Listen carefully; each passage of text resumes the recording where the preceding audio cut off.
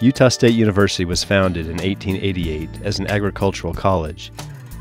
The mission has expanded over the years, but those agricultural roots and focuses have remained a fundamental part of USU. As a support to that focus, USU's Utah Water Research Laboratory, or UWRL, houses an indoor rainfall erosion control testing facility. The Rainfall Erosion Control Test Facility is used extensively to characterize the performance of erosion control products. The test facility can be adapted as needed to provide the most appropriate test conditions for the products being evaluated. The slope of the soil test beds can be varied from 0 to 60 degrees. Rainfall events can exceed 20 inches per hour, but 3 to 5 inches per hour is typical. The testing protocol and overall design of the test facility have been developed with reliable, repeatable, and quantifiable erosion control data acquisition in mind.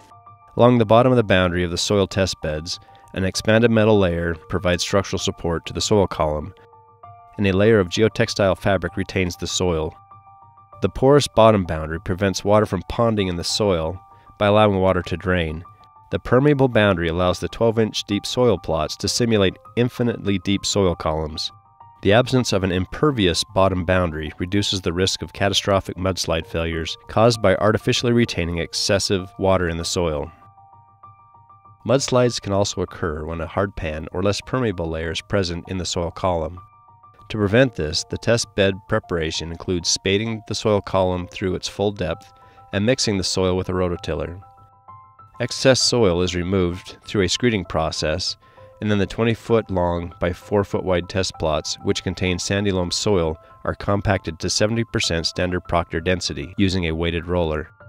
The soil is lightly raked in the transverse direction to break up the surface, and a nuclear soil density gauge is used to document the soil compaction. In the field, hydraulic mulches are applied based on pounds per acre using commercial-scale hydroseeders. A 70-gallon laboratory-scale hydroseeder is used at the UWRL to replicate this process. The hydroseeder is filled with 50 gallons of water, and the appropriate amount of mulch product is added per the manufacturer's mix ratio recommendation. The slurry is mixed for 5 minutes. The volume of slurry applied to each plot is determined based on the plot area and the application rate. The initial slurry volume in the hydroseeder is noted, and the amount of product applied to the test plots measured by tracking the volumetric change in the tank.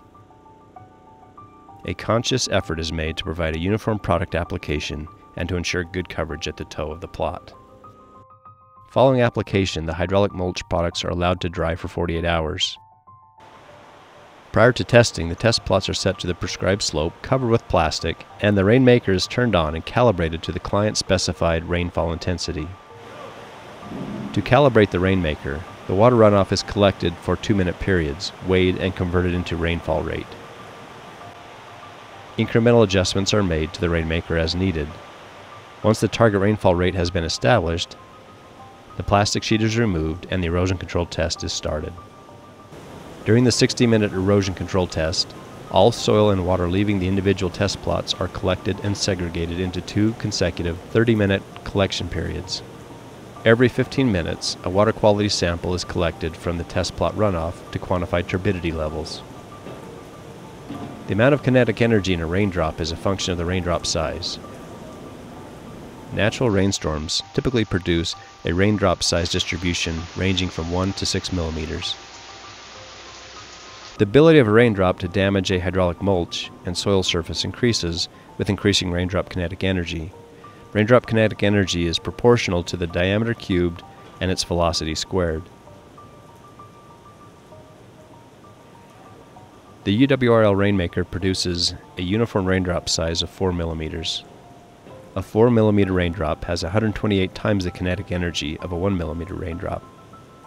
The goal in selecting the UWRL raindrop size was not to mimic a size distribution of a specific natural storm event, but rather to produce a uniformly sized, relatively large raindrop with enough kinetic energy to damage even the highest quality erosion control products.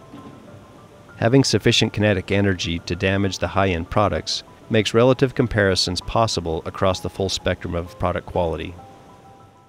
Following the erosion control test, the water and soil runoff quantities are measured and reported in terms of pounds per 30-minute period and for the full 60 minutes.